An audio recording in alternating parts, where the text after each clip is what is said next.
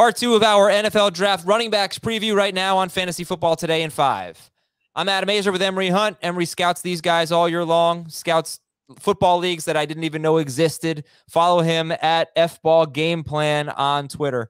All right, we're talking about 6 through 10 basically in your rankings, but number 10 is Kenneth Walker, who might be number 1. I mean, I see him on the CBSSports.com prospect rankings as number 1, so you're not as high on the junior out of Michigan State, Kenneth Walker.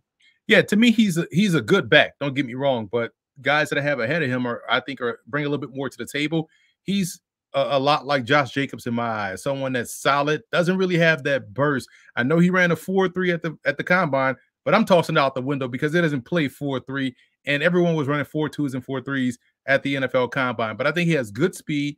He has a little bit of wiggle that you want, but to me, he's just like a Josh Jacobs, someone that can be productive, but I just think that he's not as dynamic as the other backs.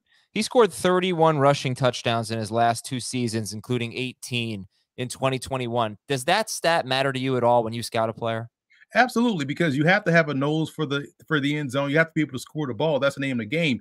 And it shows you that he's a very good short yardage runner, someone that can find little creases in the defense, especially when you're talking about from 5 yards going in. That's a valued asset. Some guys can't score when they're 1 yard away, and he's able to do so a lot. So, yeah, scoring the ball is key. By the way, what do you make of all those low 40 times? I heard you got out there and ran like a 4.5. Exactly, at 40 years old. Yeah, here's the thing. I just don't understand if people know how fast 4.2 is. To me, I've only seen 2 guys that have 3 guys. Chris Johnson was the more recent. Then you had someone like Rocket Ishmael or Bo Jackson. Those guys look 4.2. Everyone else that ran 4.2 after that, you could debate. Maybe there's 4.3, but to me, when you look like you run 4.2, it shows. And I just didn't think a lot of those guys look like they ran 4.2. Okay. Yeah, I thought it was just curious. So many incredible 40 times at the combine this year. So let's talk about some more players. Tyler Algier out of BYU. You like him a lot. You have him at RB6. Yeah, he's at RB6. He's a good foundational back. We talked about that in last episode where guys that can start. He carried the rock at BYU, who's the lead back there. And he has a lot of good work-withable skills. Runs inside well, has the short area burst you want, can make guys miss in terms of bouncing off tackles. And I also feel as though he's a solid receiver out of the backfield. Good all-around game coming out of BYU. Sincere McCormick, one of the better names in the running back class. Sincere McCormick out of UTSA. I want to say last year or the year before, he led the nation in rushing. So he can definitely pick him up and put him down. And he is someone that's a fluid athlete. When he runs, it's like you're pouring water out of a jug. That's how fluid he runs the football. He's got the burst you want, so he's going to be a chunk playmaker at the NFL level. Someone people need to talk more about coming out of UTSA. Sincere McCormick, 2 straight years with more than 1,400 rushing yards. That is incredible.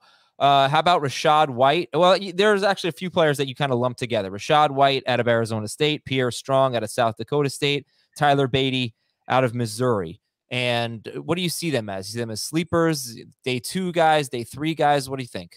I think they're more day 2 guys and guys that need to be talked about more. Beatty is someone, don't let the size fool you. Size is not a skill. He's 5'7"-ish, maybe 198 pounds. You talk about Deion Lewis type. He's that type, someone that can definitely tote the rock. He did so at Missouri, I think over 1,500 yards rushing this year in the SEC. You also look at Rashad White. Reminds me a lot of a throwback player in Harvey Williams. He's a tall runner, smooth as ice water. When you're talking about how he's able to make things happen pre-line of scrimmage, post-line of scrimmage, and has the long speed to really make things happen outside on the perimeter. And you talk about a small school guy in Pierre Strong, classic, doesn't need volume. He can affect the game as a runner, receiver, and also as a kickoff and punt returner. Had a huge game against Colorado State this past season. All right, Emory, some people in the chat are asking us to talk about Tyreek Hill as these rumors are flying that he could be traded to the Jets or the Dolphins. What do you think about that? Where would you rather see him go between the just hypothetically, those are just 2 teams that were mentioned. Where would you rather see him go, Jets or Dolphins? I would say Dolphins, because now it puts defenses in a bind, because you have Jalen Waddle, who's legit fast, and you have Tyreek Hill, who's legit fast. So now who are you going to play with double coverage? Because that would then leave someone else one-on-one wide open. That would open up the entire offense. and it will make things so much easier for a guy I really like in Chase Edmonds in the backfield. Him going to Miami would be such a dangerous matchup. Can Tua be the quarterback that Tyreek Hill needs? That's a great question, and that's the $1 million question that we're trying to answer. So that's why if you want to put him with the Jets, we know Zach Wilson has a deep arm, and now you think about what the Jets have in the backfield of Michael Carter, it makes things easier for him and what they have on a perimeter. So either way is going to be great. But if you want the catch and run ability, Dolphins. If you want the deep ball to still be in play, Jets. So that's how I would sparse the two teams. The Jets do have 2 picks, I believe, in the top 10. I give up 10 for Tyreek Hill. Yeah, they've got 4 and 10. So, oh man.